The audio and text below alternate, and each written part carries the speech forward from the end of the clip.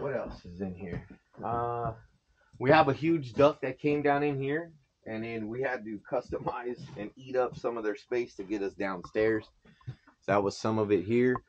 We have same thing over here for our ductwork, and we did these we're gonna use architectural grills for our return.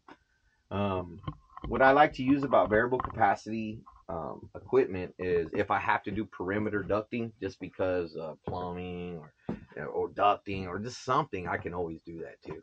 Mm-hmm. You know, but single and two-stage, you're limited. Okay.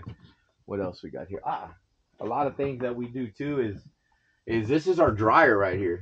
And so a lot of people down south, they never insulate their exhaust fans and they never insulate their dryers. Now those are just BTUs waiting to come in.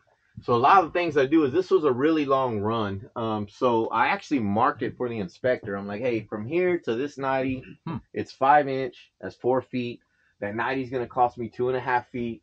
I got 2.5 feet there. It's 6 inch, and then it goes up.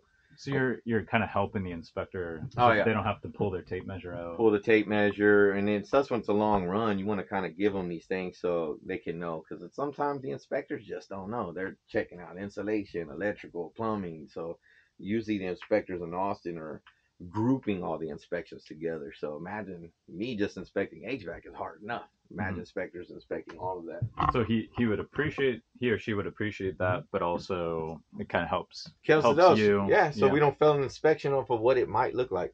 Yeah. I think we're good on that too. If you want to start closing up.